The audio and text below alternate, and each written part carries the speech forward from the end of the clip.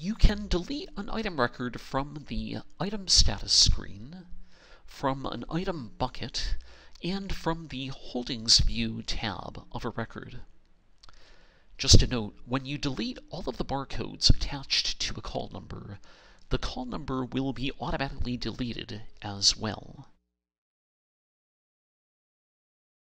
To delete from item status, after scanning in everything that you want to delete, start by clicking the checkbox in front of every row.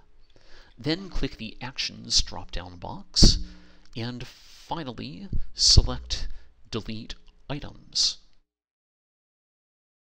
A confirmation pop-up will appear.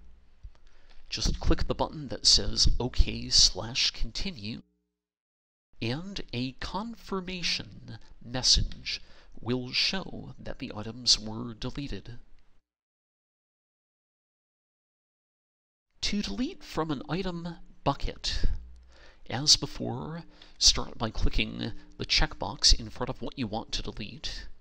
Then click the Actions drop-down box, and under the subheading of Items, choose Delete Selected Items from Catalog. A confirmation window will appear, so just click OK/continue to delete the item.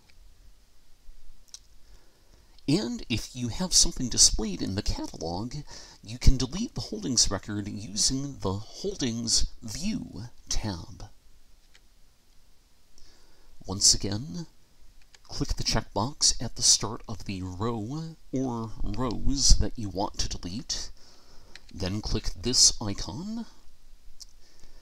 You may need to scroll down a little bit, but under the subheading of Delete, choose Delete Items.